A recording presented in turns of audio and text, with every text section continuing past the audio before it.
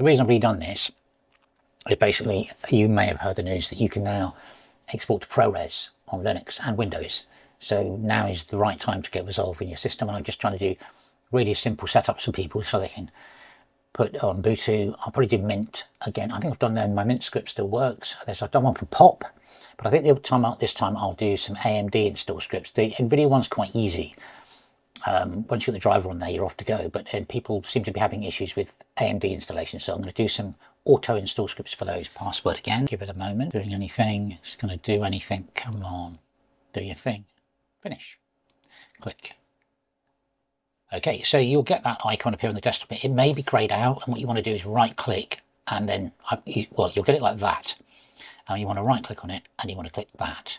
So let's run it. Now, I've already gone through the installation bit, but you'll get those, this is the non-studio version, so it'll let me straight in.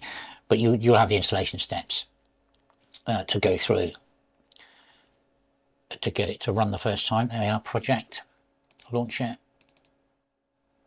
Up it comes, and a bit of new functionality here.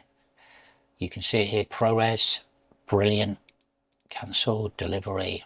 And this is the free version. This is phenomenal that it's in the free version. And then you can go out to ProRes there as well.